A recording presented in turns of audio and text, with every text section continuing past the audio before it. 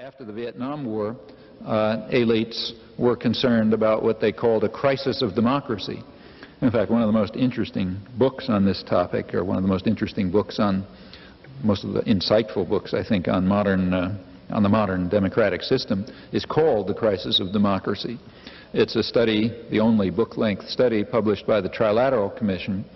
It's an important group put together by David Rockefeller in 1973.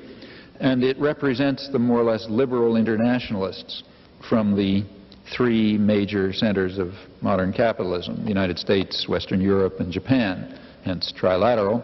And remember, this is the liberals. This is the group out of which Jimmy Carter and most of his administration came. What's the crisis of democracy that they're concerned with in all of the democratic societies?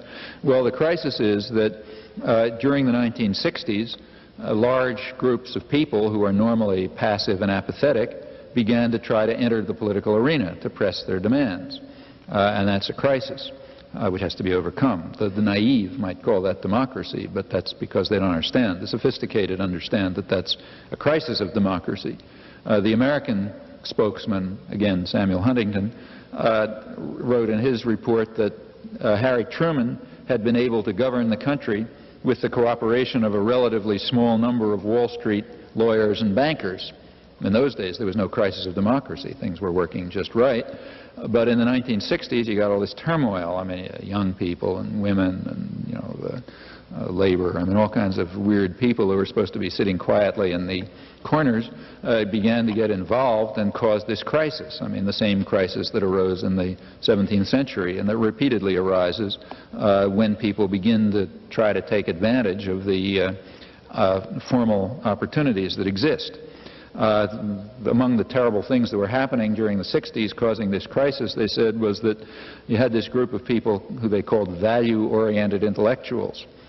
People who are concerned with things like truth and justice and all that sort of nonsense, and they're opposed to the good guys, the technocratic and policy-oriented intellectuals. They called them the commissars, the ones who just do the job, you know.